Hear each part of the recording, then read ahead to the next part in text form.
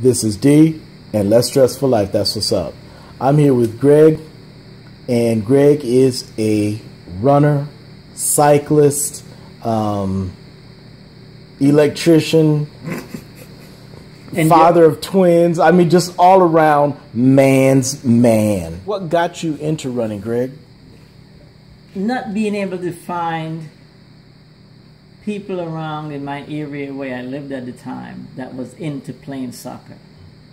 And because of that lack of, I guess, soccer players, I decided to do something on my own, and running showed up. Gotcha. Later on, cycling came in. Yeah. The benefits of running, what have they been for you? Overall, in a nutshell, good health, focus, lower medical expenses. Okay. Yeah. Lower medical expenses? Yeah, no medical expenses. No medical expenses. No high blood pressure medication, no diabetic medication, no dialysis treatment, very minimal to nil medical expense. So I mean, so here you are. You're past the half-century mark. Yes. A lot of people your age are dealing with diabetes, dealing with obesity, dealing with heart disease. You're trying to tell me that the energies that you put forth into running, into cycling, has paid off. Definitely, it has. Okay. And I think that I don't know if it's stereotype or if it's lack of awareness, but for whatever reason in the black community, endurance sports, be it running or cycling, is not something that is encouraged or promoted. Yes, in high school you have the sprinters, college you have the sprinters, but you never really see the endurance athletes get the exposure. So therefore, growing up, you find a lot of black kids want to sprint and get it over with. Okay. Now, I mean, I hope you're not saying that because Usain Bolt is not from Trinidad. No. Oh, okay, all right then. No. All right then. Because before Usain Bolt, there was a guy named Hazley Crawford from Trinidad. Oh, okay. So. All right. Yeah. But most certainly, endurance sports carry a lot of weight. Endurance sports go a long ways for heart health. What would you say as far as the mental component? Because in this day and age, I'm pretty sure you can agree that we have a lot of weak-minded individuals who just can't sustain themselves. Right, because when you're an endurance athlete, it develops and grows something within you to keep going, regardless of how difficult the climb up that hill may be. You might be at you may be at mile 23 or 24 in a marathon, but in order to finish and to complete it, you have to do the full 26.2.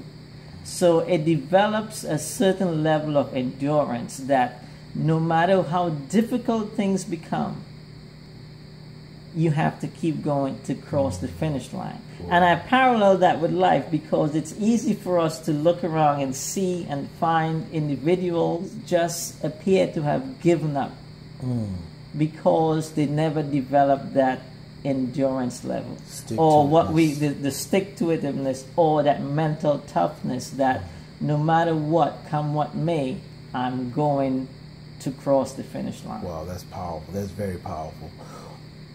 What is it when you're on that road bike?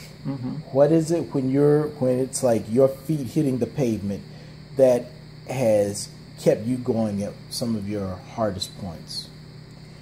Believe it or not, a lot of times when I'm out there, a lot of the music that I listen to, encouraging, inspiring music, So not about shooting somebody or sexing somebody up. No. Okay. There are songs that come to mind that encourages me to keep going. You know, it might give me a little boost, but these are the things that help. You know, and I parallel it with my spiritual side. And if we parallel that with life, because you might have children that might give you some headaches, you may have a spouse that can give you, or you may have some co-workers, but the whole idea is to not give up.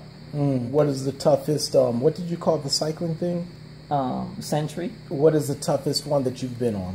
Well, I've done one century. Okay. But I've also... And explain to folk what a century is. Well, a century in the cycling world is 100 miles on the bicycle. Now, it's not 100 miles non-stop because they do have stations along the course. But you ain't talking about a mile a day either. No. It's 100 miles that day. You know, so I've done one of those because it takes time. I remember that century like it was yesterday because it was close to the end. I was climbing a hill and all of my muscles just locked up. It just locked up. I unclipped my shoes and stood there and I could not move. A fellow cyclist gave me a drink of Gatorade, and I was able to get back on the bike and complete the century.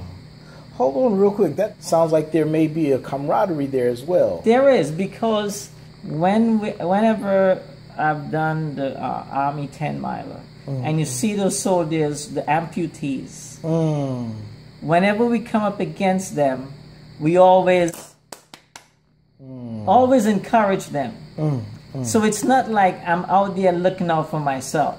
It's all about encouraging one another and in this race. But it's the same thing we ought to do in life: encourage one another along the road of life. I do want to ask you to give some young brother, some young sister, some word of encouragement to, like, give him or her a kickstart into getting in this thing. There's a website called NBMA, which is National Black Marathoners Association. If you would go to their website, you would find lots of encouragement, lots of inspiration. Don't look at the cost of a pair of sneakers. Look at the overall health that it brings you. Much appreciated. You're looking kind of sexy in that pink. Keep up the good work. This pink shirt is from my latest half marathon, which was last Sunday in Alexandria, Virginia. Outstanding. I did 10 minutes better than last year. Wow. For my age, I'm 1 year older, 10 minutes faster. Whoa, so, outstanding.